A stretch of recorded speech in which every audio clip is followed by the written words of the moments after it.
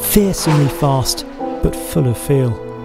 Tenacious, but tactile. Sharp, but sensuous. Track, road.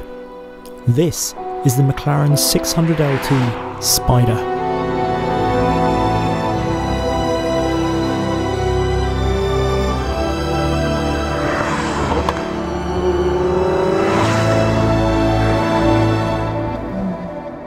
So I drove this out in the States on a track out there.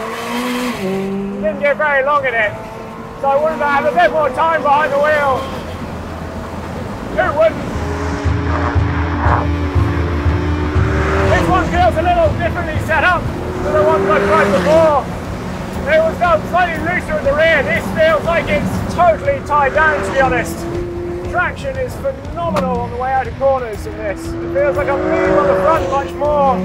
It's only got 225 front section tyres, but I just remember the balance being a bit more nose grip, rear light. Perhaps this is more of a customer setup. I'm not sure, but I'd like the old balance back. Wow, this is fast. I love being able to put the roof down as well, so you can hear that. Musical it probably isn't, but exciting it is.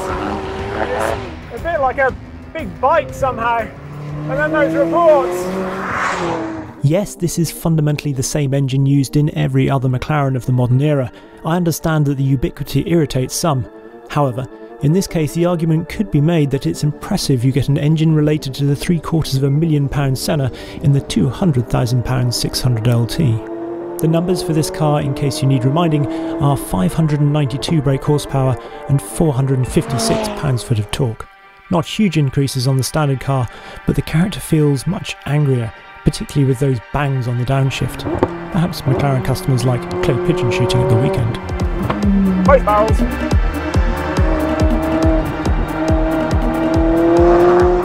This is a really bumpy track, but actually it deals with the bumps incredibly well. Feels beautifully secure. See the heat haze from the top AC exhaust. Eye-popping braking. One of the best bits about this car. Feels like it could do this all day long. Woo! There's that thunderstorm coming. But I don't want to stop. If you're getting wet, then you're just not driving fast enough. Thunderstorm or not, eventually every track day must end, but the 600LT doesn't stop performing on the drive home.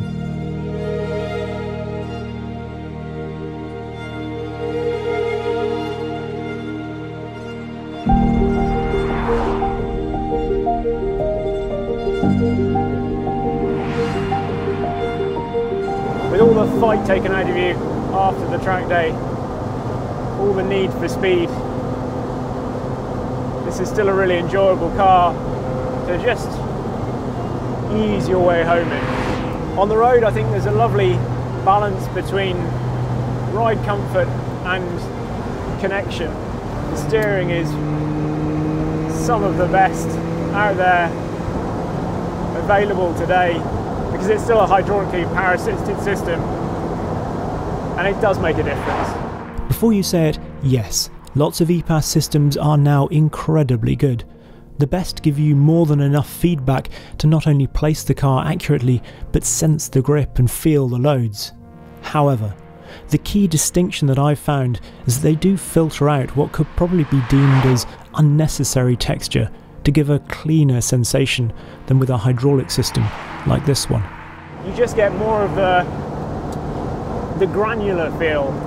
It doesn't necessarily add anything to particularly the way that you can get the car down the road, but it's just that little bit more talkative. This particular car has got a lot of options on it, actually, about £48,000 worth, 24 of which, so half, is all in exposed carbon fibre. It's unnecessary, I think, really. And then there are things like the power adjusted steering column here. You don't need that on a 600LT. Neither actually do you need these seats.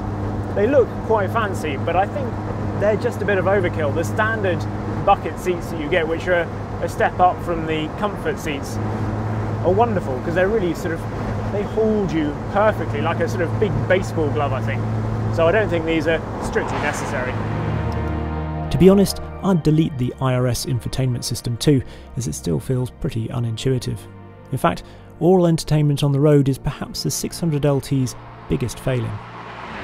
The engine is certainly not the most attractive sounding at road speeds. Most of the time, anyway.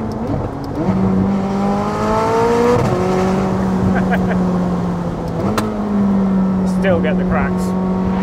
Yes, this weighs about 50 kilos more than the coupe, but for me, the ability, particularly in fact, on the journey home, on the road, to put the roof down, makes a big difference in a car that is all about the feel. It's not just about the speed. This is not the fastest car McLaren does, but for me, I think it's the one that I want. And it's because I think it's the most interactive. All the information that you relied on as you squeezed the last ounces of performance from it on track now also provide the entertainment on the way home. Take the brakes, for example. As incredibly, fearsomely strong as they are on the track, they've still got enough feel and progression in them to just trim a line, just be brushed on the way into a corner. They work on the road too. I love how small this car feels. It really works as a size on the road because you don't have that supercar thing of breathing in every time you come to a gap, and everything feels nicely accessible. You can see both front arches. It doesn't feel massive. It feels wieldy. It certainly works in this country and a good British B road. So, from Castle Combe to open countryside, the 600LT is an all-round entertainer.